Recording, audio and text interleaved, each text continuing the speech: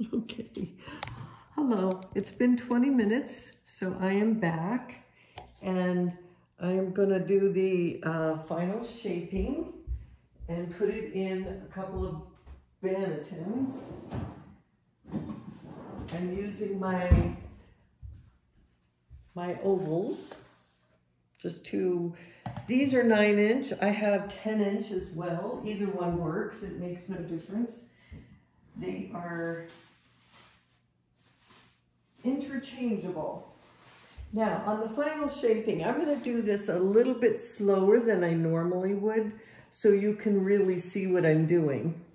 But the first thing I have to do is get it off the breadboard, and then I'm going to flip it up side down so that, remember how we put some flour on the top? Now that's on the bottom.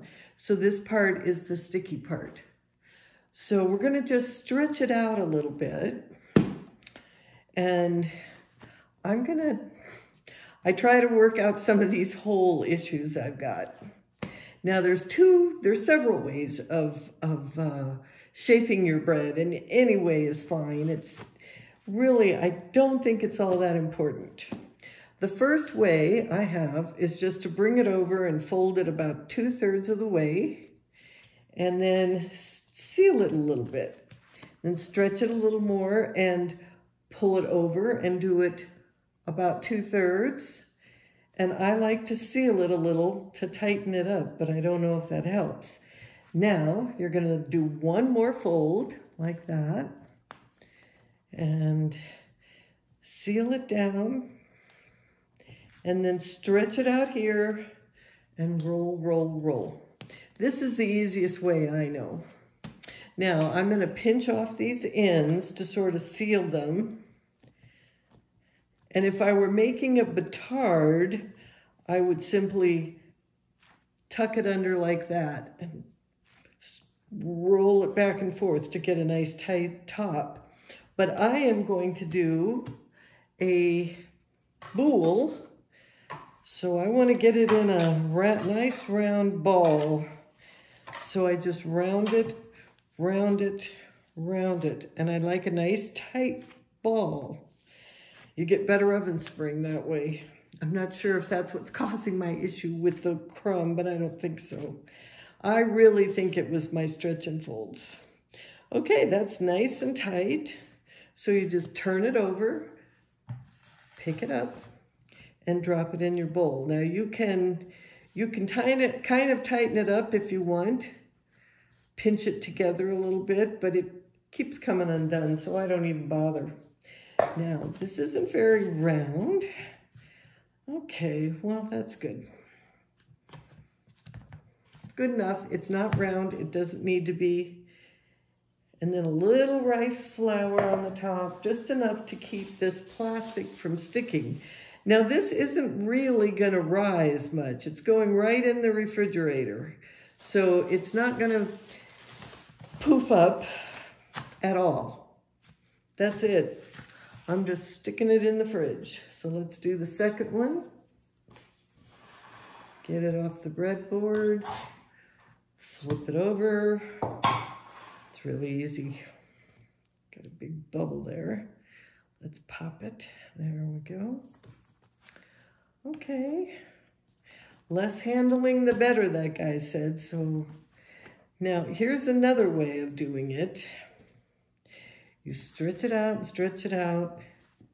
Then you can fold it, fold it, fold it, fold it, fold it, and then roll, roll, roll. Any way works. Now I gotta pinch down those ends and seal that. There we go. And then make a ball. And seal that seam on the bottom. That's what you're trying to do, is get a good seal on the bottom, a good nice tight ball on top. There's a couple of tricks to getting oven spring, and this is the very first one.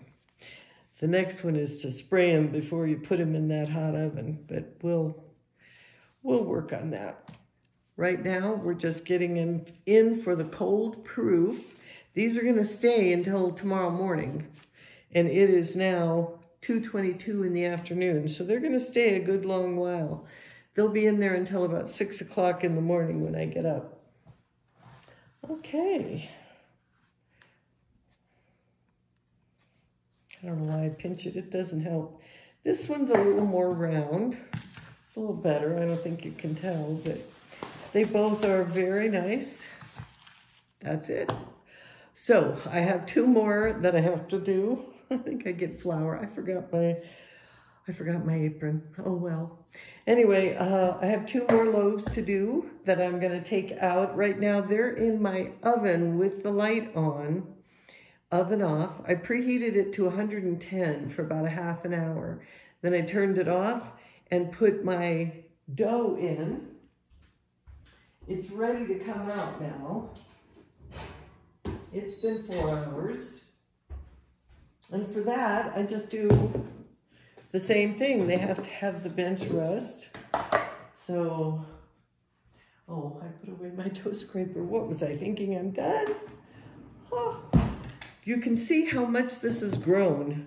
I mean, this started way down here, so it's doubled. It doesn't have to. I've had times when it didn't, and that was fine. It still rose. It still made great bread. It just, sometimes it rises, and with this warm weather, and uh-oh, I didn't put any flour on my counter. Oh, no. Uh-oh. Yikes. Got in a rush. Okay. Always remember, it's never too late. That's the one thing I love about making sourdough bread. It's very forgiving. Now, I'm just going to get it into that flour I just sprinkled.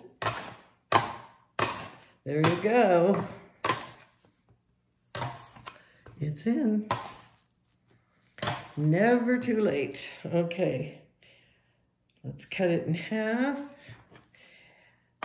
Something somebody told me once is that if it cuts easily, it was ready. It was fully proofed. So let's get this one rounded.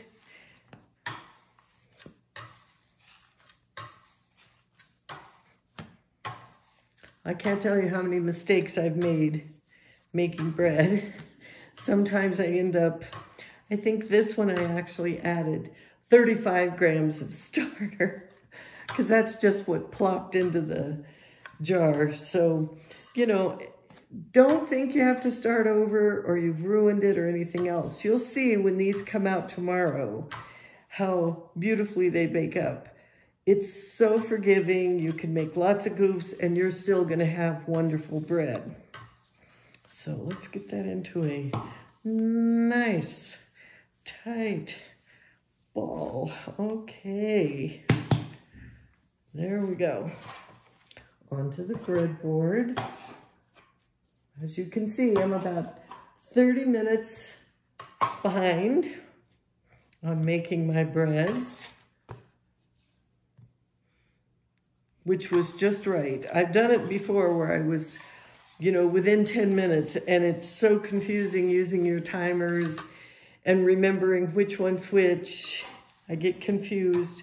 Was this the one I just put the timer on, or is this the one that I just stretch and folded, or, you know, it got really confusing. So this time I gave it about 20, 30 minutes in between, and it was just right. It was perfect. I didn't get confused.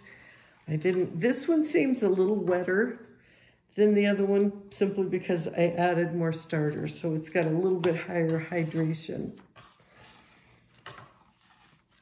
So it's fine. Okay, here we go. Just scoop it under. Pop those bubbles, tighten up.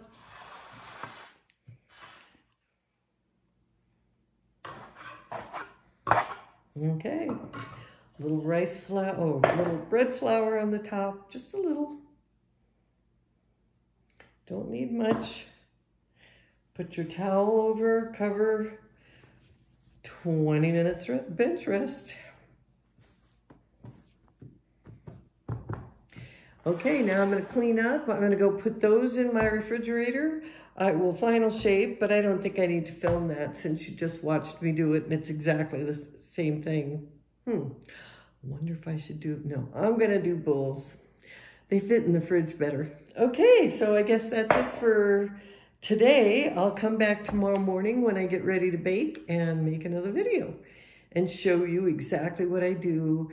Preheating my oven with the Dutch oven inside to 550, getting my bread out of the fridge after my oven is at 550 degrees. It takes my oven 45 minutes. So I get up early, turn the oven on. I often go back to sleep for a few minutes until it comes to temp. And then I take it out of the bannetons and I score it. I spray it, I sprinkle it with flour, and put it in the Dutch oven and bake it. But we'll get into all of that tomorrow. And so for today, this is all there is. Okay, happy baking, everybody.